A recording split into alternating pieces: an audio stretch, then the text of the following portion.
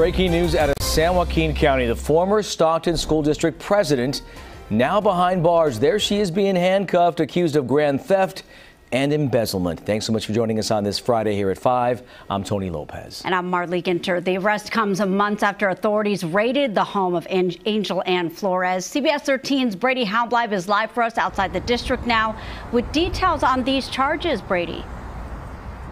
Yeah, that's right, guys. That arrest happening earlier today following, of course, an investigation into insurance fraud and misuse of school funds. We're going to be hearing from the school district in just about a few minutes from now. But former school board member Angel Ann Flores was arrested by deputies on West Lane and Alpine Road earlier today. This all comes after Flores' home was at the center of a search warrant served back in November. The sheriff's office says that they had been investigating the district since April of 2023. After a report found evidence of fraud and financial mismanagement. She is now facing 4 felony counts. Those are theft of public funds, grand theft of money exceeding $950 rather, embezzlement by a public official via credit card, and insurance fraud for knowingly filing a false insurance claim as a result of a non-school related vehicle accident. Now, Madison Keevy spoke with Flores just months before her home was raided and this investigation all started. This is what she had to say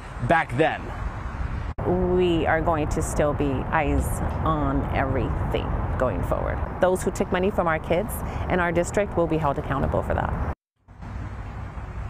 Now, Flores is being held at the San Joaquin County Jail. Her bail right now is $175,000, and she is expected to be arraigned next week.